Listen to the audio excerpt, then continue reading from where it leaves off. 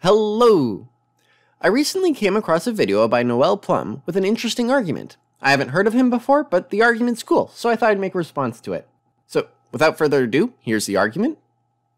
So let's start off with a god, and I'm going to propose a god to you, and I'm going to call that god, God B.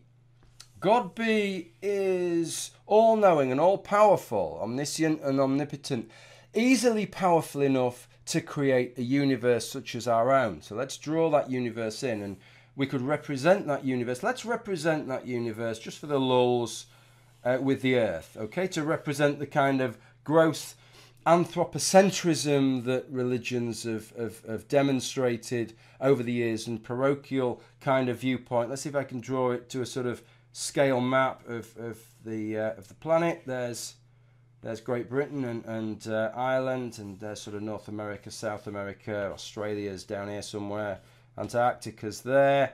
There's Asia and the rest of Europe, and Africa there. Perfect. Okay. Absolutely spot on. Okay. God B is more than capable of doing that, but doesn't. Instead, what God B does is God B sinks its energies into creating another hyper-intelligent, hyper-powerful agent, God A.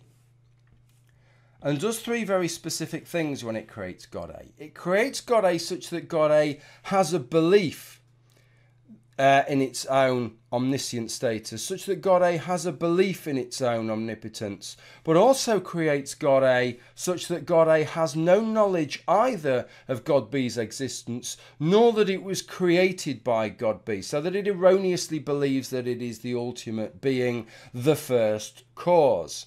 God A is the agent that then goes on to create our universe. Okay, I am sure by now you can already see the epistemic dilemma that places God A, or indeed any instances of a God A. The problem for God A's is that it's impossible for a God A to differentiate between being genuinely omniscient, being genuinely omnipotent, and being genuinely the first causal agent, or erroneously labouring under those beliefs as a result of being created that way by a God B. But here's the real kicker. I said at the beginning that God B was omnipotent and omniscient, but equally it's impossible to make those claims because a God B cannot differentiate between being genuinely omnipotent and genuinely omniscient, genuinely omnipotent and omniscient, or being erroneously created that way by a God C, who again hasn't revealed themselves to God B. God C is in the same epistemic dilemma, doesn't know whether it genuinely holds those characteristics relative to a God D. Now, this argument was presented in a very intuitive way, rather than a premise-conclusion format. There's nothing wrong with that, but I'm going to try and convert it into that format so that I could lay out what I understand to be the argument structure and clearly present where I think the argument goes awry. So, here we go. Premise 1. For any agent A with a subjective experience of reality E, if there is a possible story S wherein A has E and believes P but P is false, then A does not actually know P. Okay, that's a bit of a mouthful, so I'm going to actually stop and illustrate this premise with an example. Imagine Jim claims to have seen Bigfoot. This is a story he believes it to be true because he saw Bigfoot with his own eyes. Now we can imagine a more skeptical individual coming up with a second story. Jim ran into someone who was dressed like Bigfoot rather than a real Bigfoot. What's important about these two stories is that in both of them, Jim has the exact same visual and all other experiences. If Jim actually lived through one story and the other, they would both look and feel the exact same to him. And the second story is totally possible. So what premise 1 says is that Jim can't really know that his story is true rather than the other. There is no way to differentiate between them. Maybe Jim is in reality correct, but he can't know that until he rules out the other story. Moving on, premise 2 is, there is a possible story where God has the same subjective experience of reality that he has in the actual world, but in the story, God believes some P such that P is false. This is the story that was presented by Noel Plum.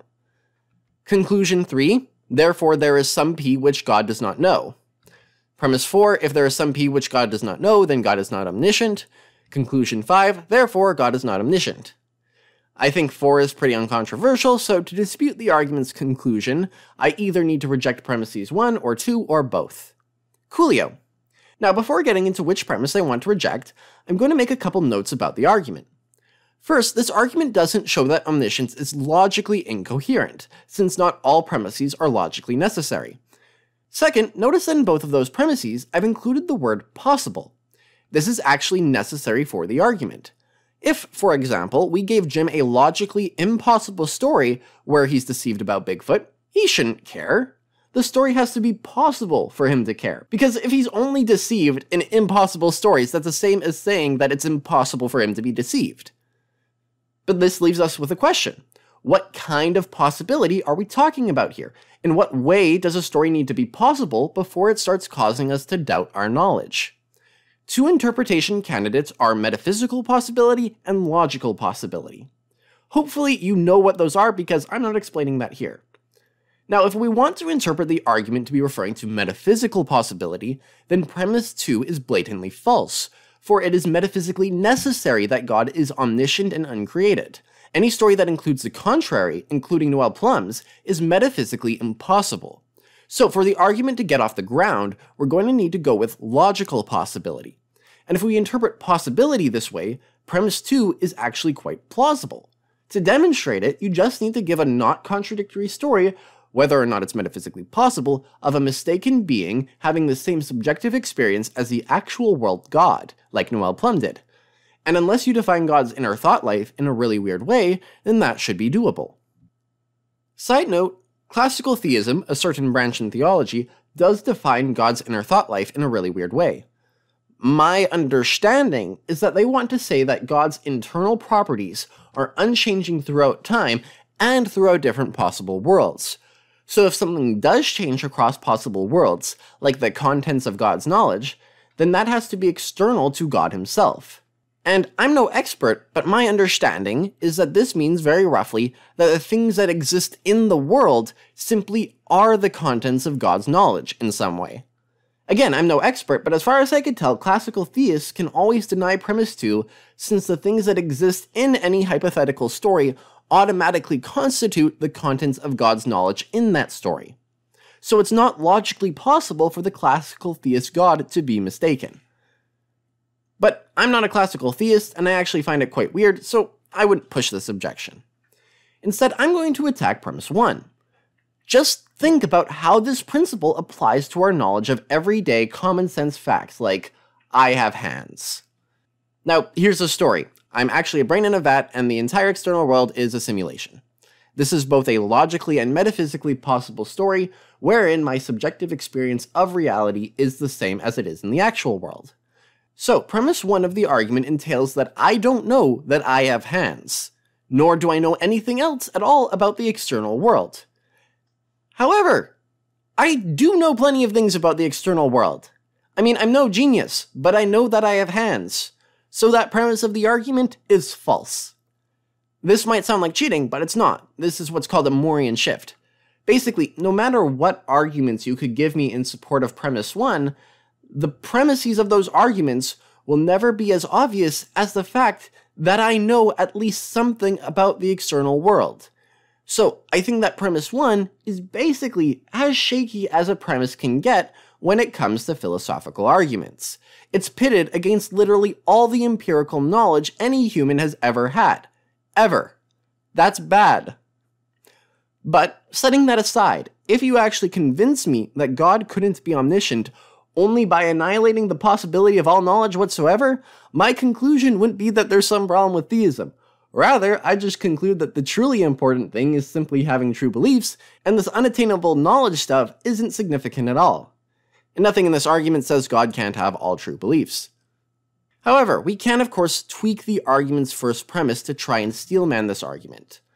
Maybe instead of saying, the possibility of a subjectively identical story eliminates the possibility of knowledge, it rather eliminates the possibility of certainty, by which I mean having a credence of 1.